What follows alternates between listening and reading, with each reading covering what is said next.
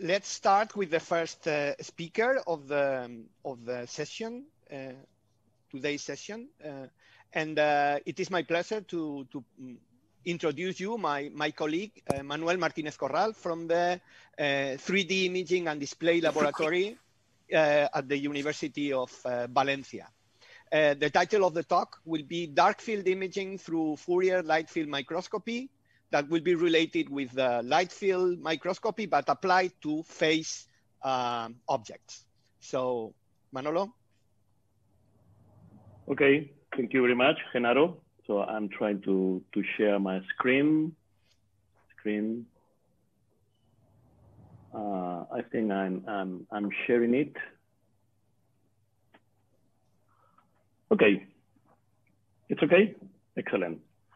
So, okay, this is the title of my presentation, Darkfield Imaging through Fourier Lightfield Microscopy.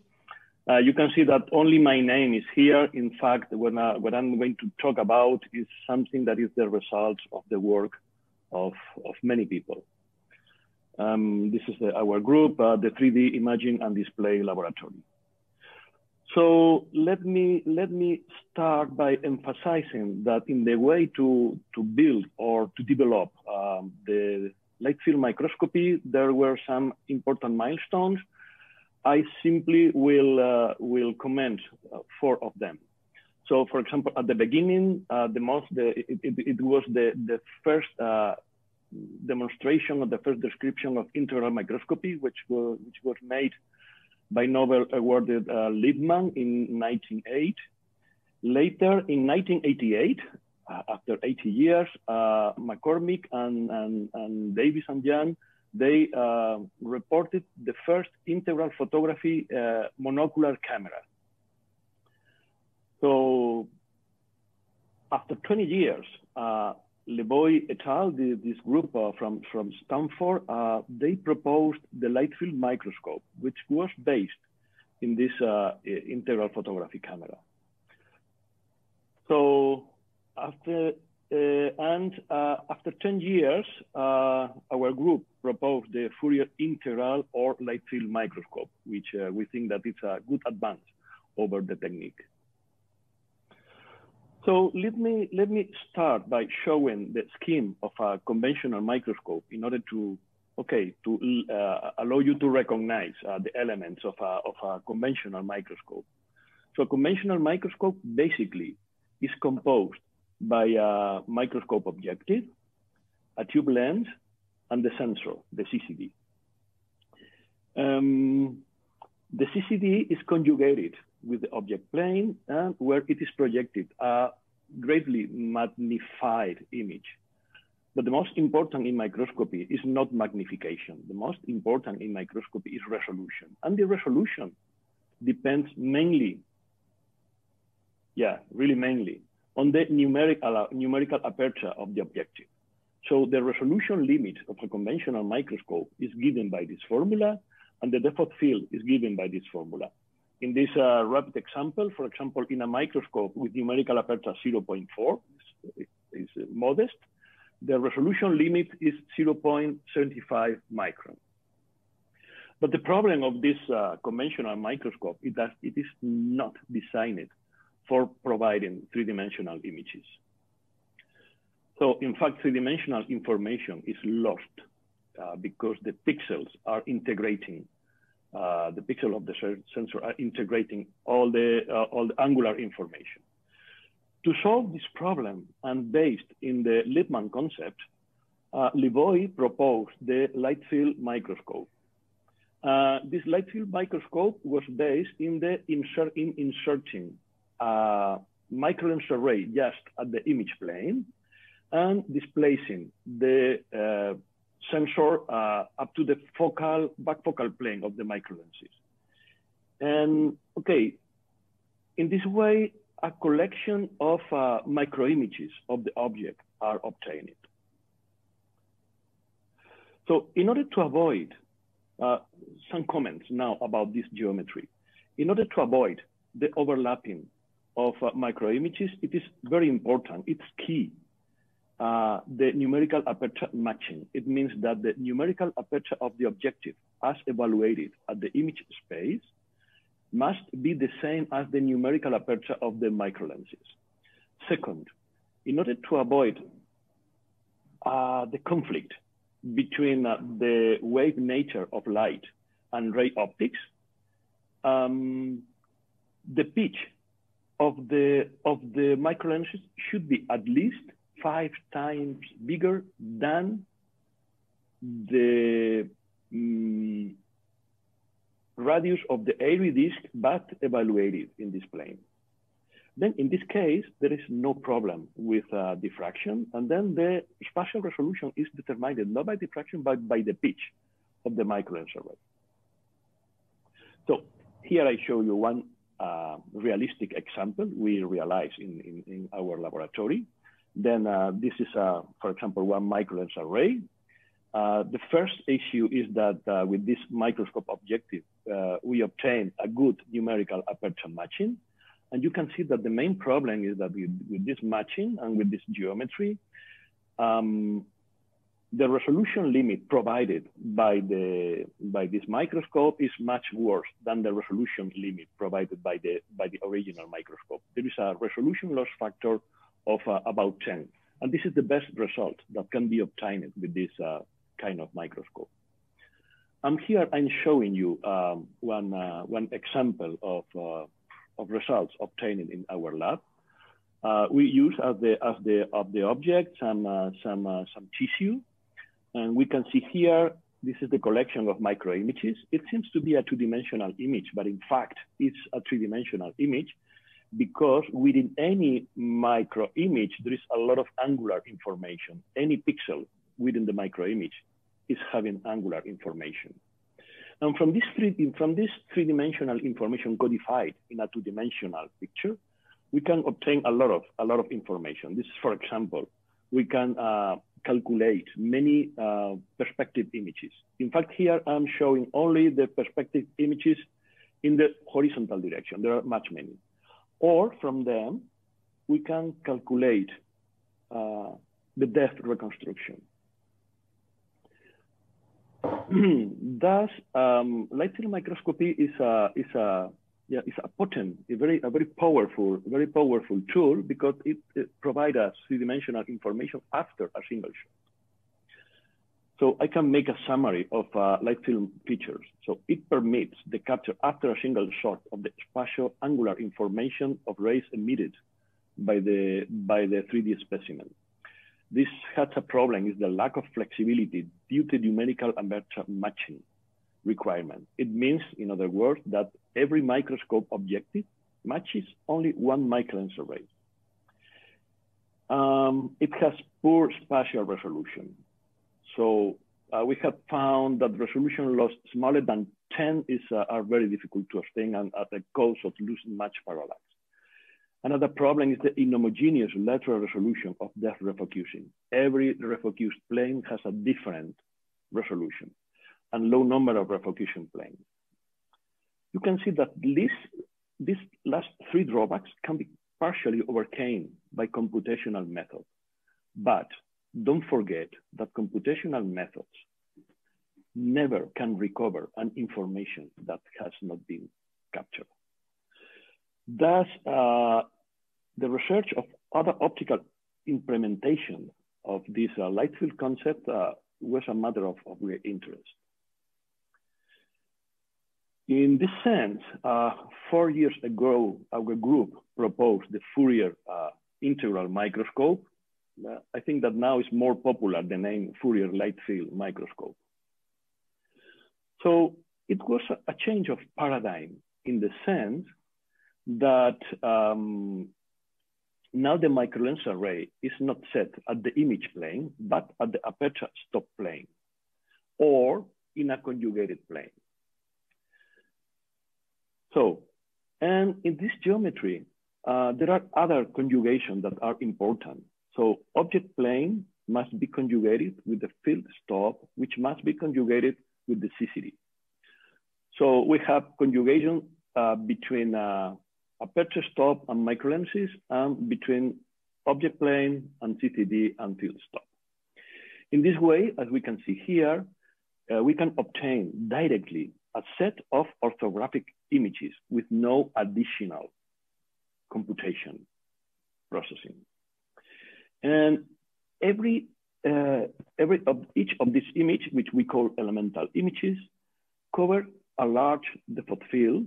And then at the region of interest, the system is linear and shift invariant. And this will permit to define a single point spread function for the whole object. And therefore, the application of deconvolution procedures is trivial in this case. And about the resolution of the images, the resolution of the image is determined by n. N is the number of microlenses that we can fit within the aperture stop. In this example is 5. So resolution of images provided by a Fourier integral microscope is the resolution of original microscope divided by n. So we can obtain a resolution loss factor even about 3, compared with the resolution factor of 10 in light field microscopy. So here I have drawn some equations in order to compare the native microscope, the light field microscope, and the Fourier integral microscope in terms of resolution limit and depth of field. And if we use these numbers, typical number, mu equal to 5 and n equal to 4, which were good numbers, then we find that the Fourier light field microscope has much better performance than the conventional light field microscope, both in terms of resolution, in terms of depth of field, and also in terms of computation time, because we obtain directly the images without additional pre-processing. So this is a single skin of our microscope and in the laboratory. In fact, at the end of the evening, we will show you how to build this microscope in our lab, in the workshop, community workshop number 4. Here I show you some results obtained of cotton fiber. So this is our microscope. These are the 7 elemental images obtained directly from this object. And in fact, here we have a lot of 3D information. So we have here 7 perspectives. So in this movie, I'm showing you these 7 perspectives. You can see that that even the occlusions are solved through the fact that we have many orthographic views of the object. And from here, we can make the reconstruction at will at the plane we want. Of course, this microscope can be applied not only for static samples, but also for dynamic samples. So we can record in time the 7 different views of a dynamic sample. From any of the frames here, from any of the plane of the frames, we can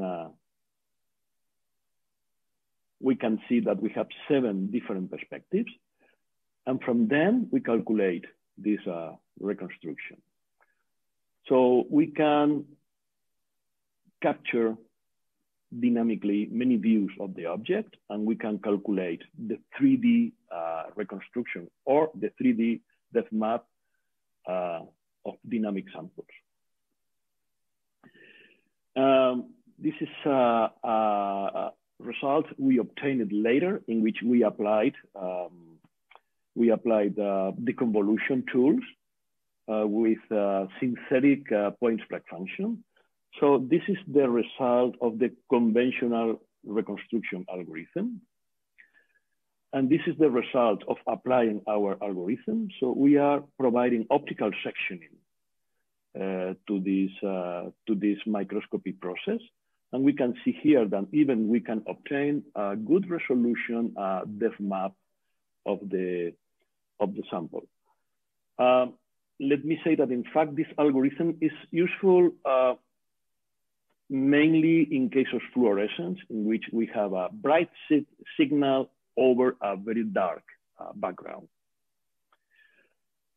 Or even later, we developed a new algorithm for reconstruction. We call it shift and multiply algorithm, which provided us much better optical sectioning and much faster optical sectioning.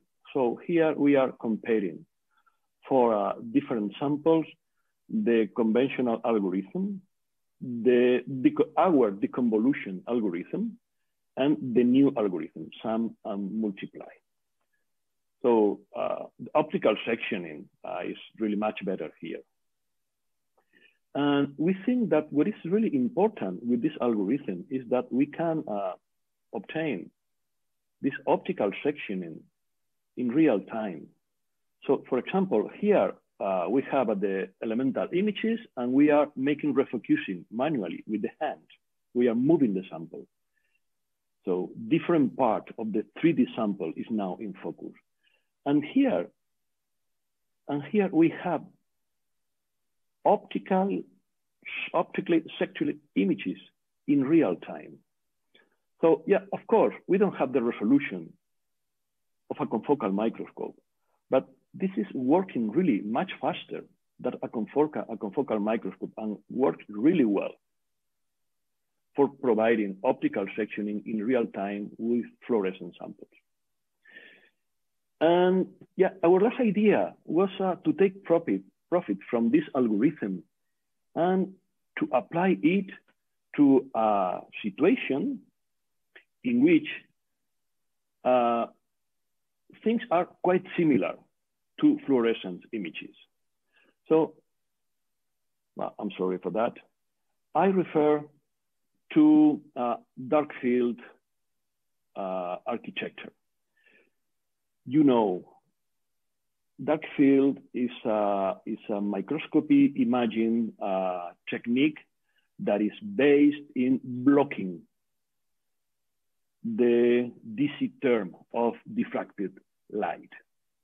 So in fact, if we illuminate a sample with a plane wave, we see that just in this point, we have concentrated the DC term of the light, of the diffracted light.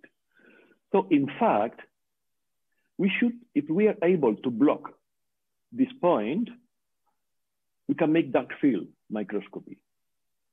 And if we put microlens array, we can make darkfield lightfield microscopy.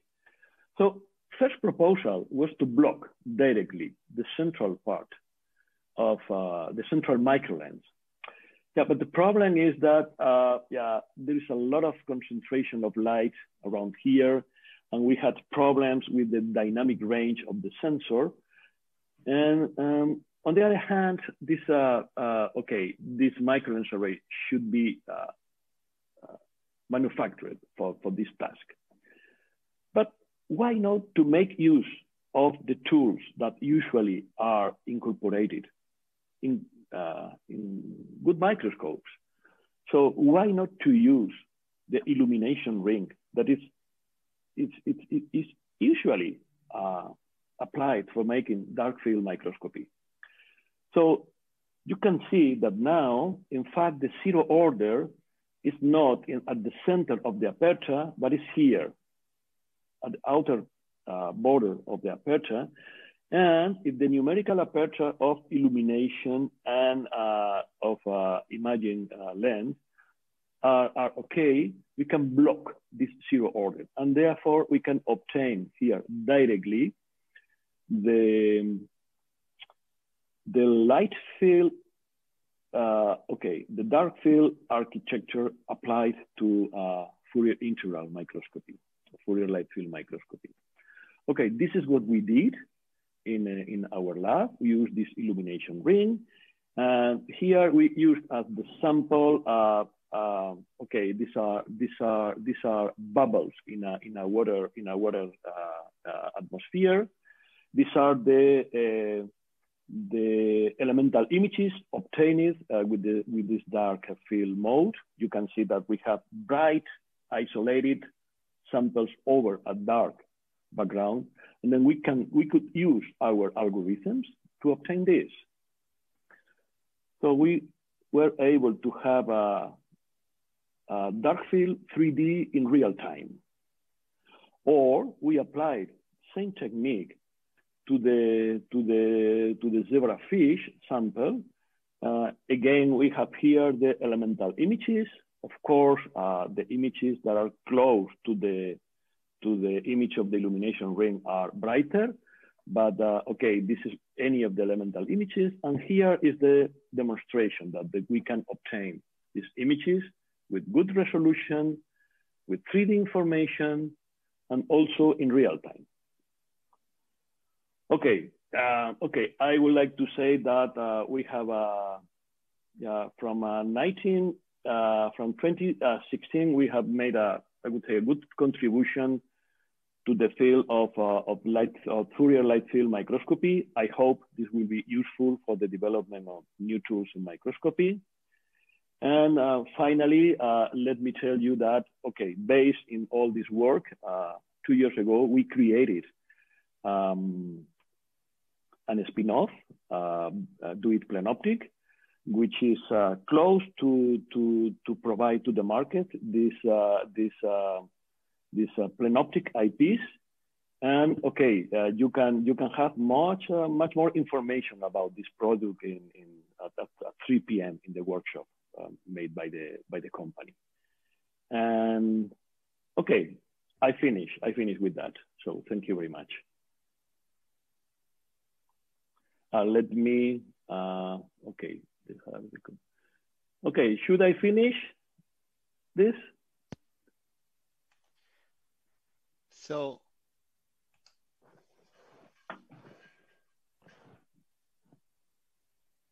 okay.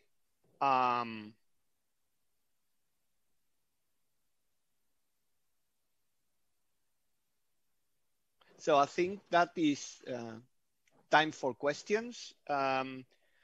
We didn't receive any question in the chat.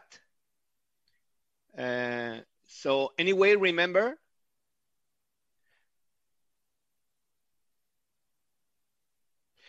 that we have the possibility of having a debate with any person in the audience interested in this technology and the work that our research group has been developing in the last years in the Meet the Speakers room. After next speaker, the Meet the Speaker with Manuel Martinez will be open in that moment. So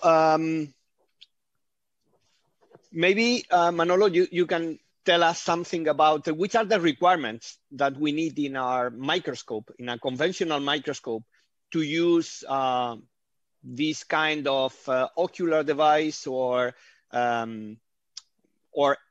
I mean, this technology needs some special requirement for the illumination of the sample, some special preparation, or can be used in a conventional wide field microscope, or do we need something to move to this architecture?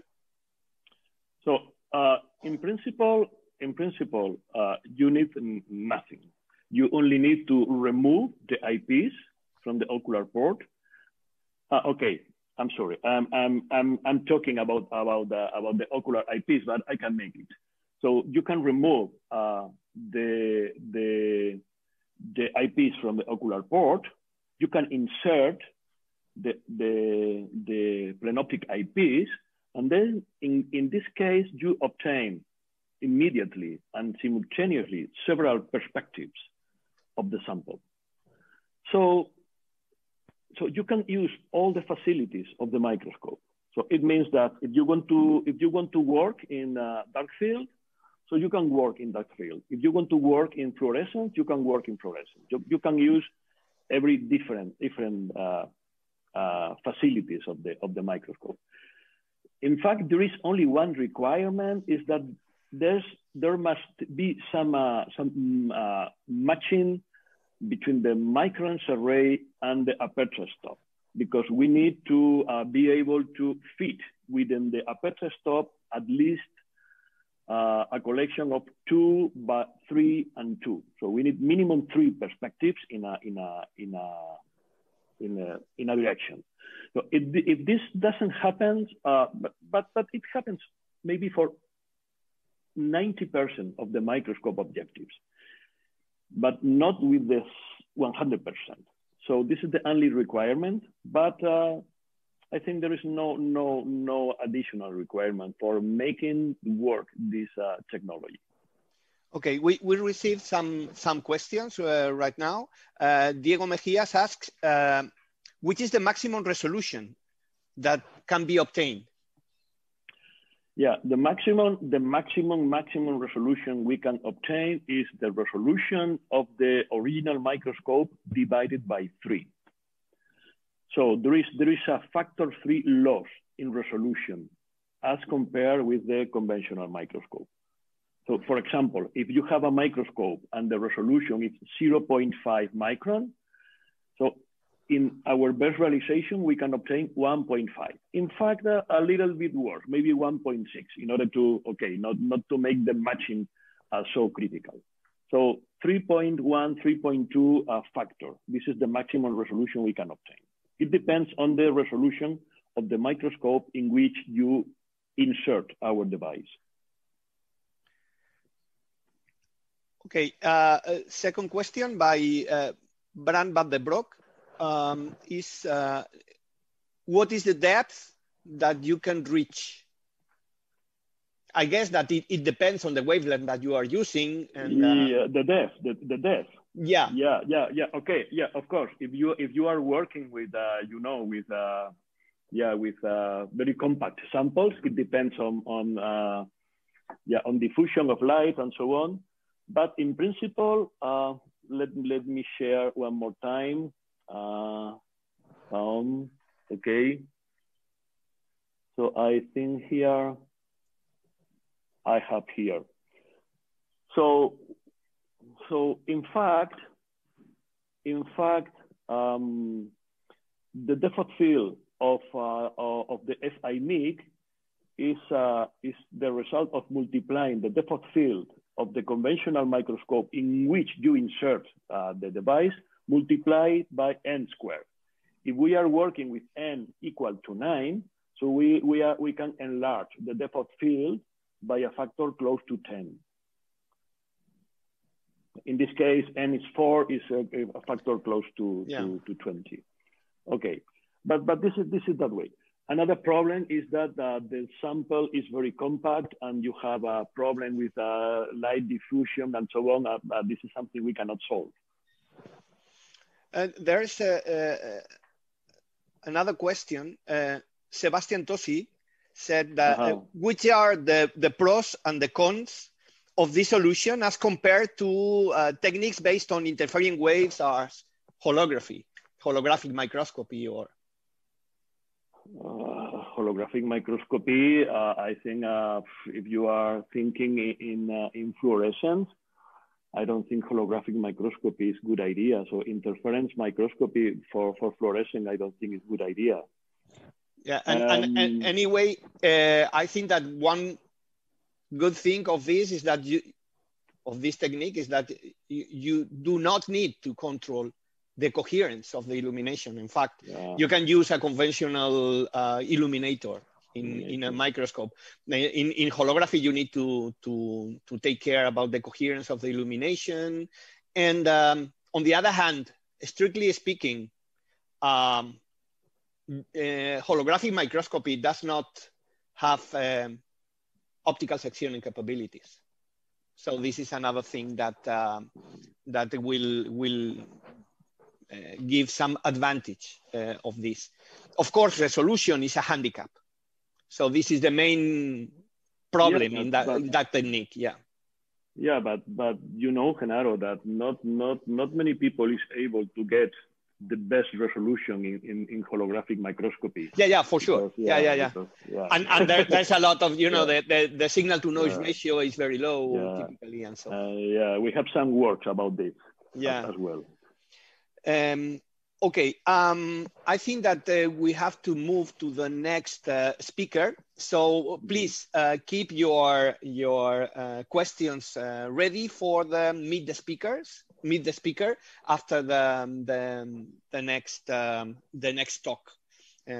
So thank you very much for your participation in the debate anyway. Okay, thank you very much, Genaro. So